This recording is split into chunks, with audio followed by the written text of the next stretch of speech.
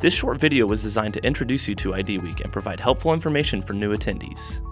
IDWeek is the premier international scientific meeting of healthcare professionals in infectious diseases and healthcare epidemiology and prevention, including researchers, clinicians, quality and patient safety practitioners, epidemiologists, and public health officials, as well as those who see HIV and pediatric patients. Nearly 6,000 specialists attend each year. It is a forum for health professionals of varied backgrounds to collaborate, cooperate, and learn from each other's expertise. IDWeek is the joint scientific meeting of the Infectious Diseases Society of America, the Society for Healthcare Epidemiology of America, the HIV Medicine Association, and the Pediatric Infectious Diseases Society. With so many common issues and challenges cutting across our four disciplines, IDWeek provides an opportunity to learn from each other's knowledge, experience, and expertise for the improvement of patient care and public health.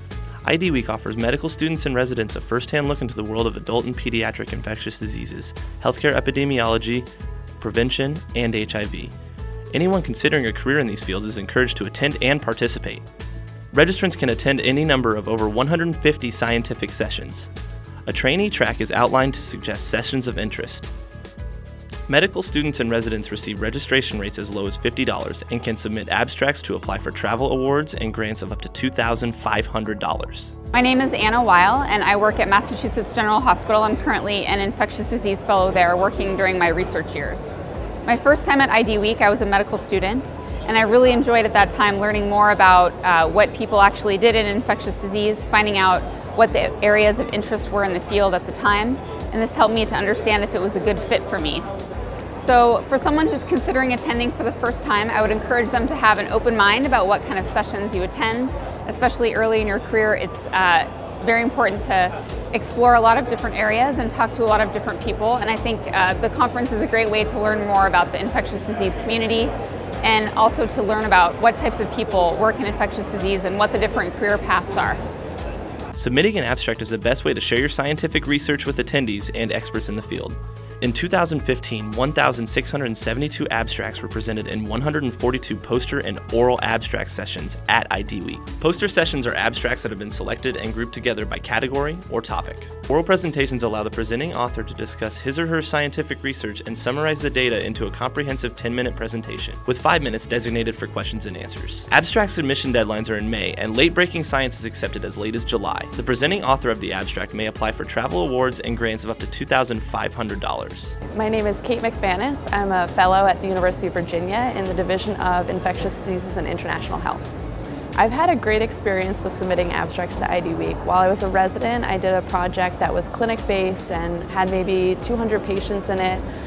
It really allowed me to get my feet wet working with clinical research, going through the institutional review board process and ethics, and thinking through some of the problems that come up with clinical research.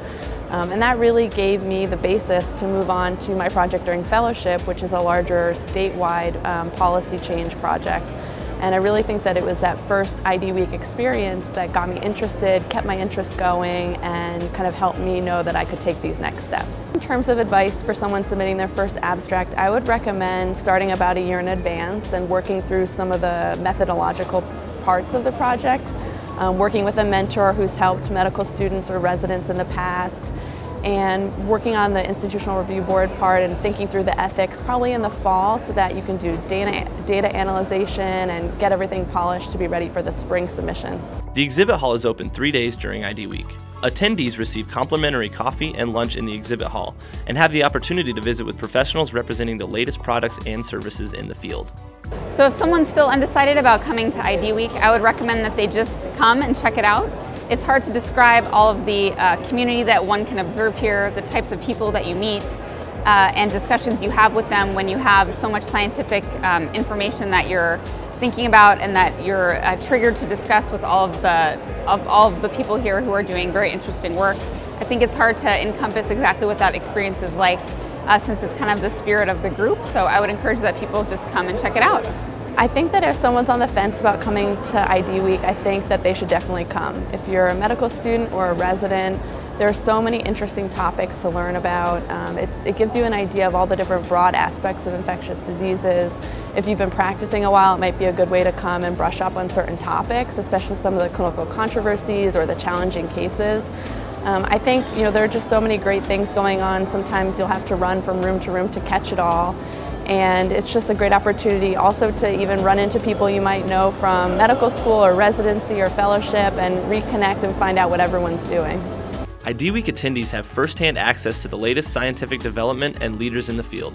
It is an exciting week and an excellent way to decide if this is the specialty for you. We hope to see you in the fall. Learn more at idweek.org.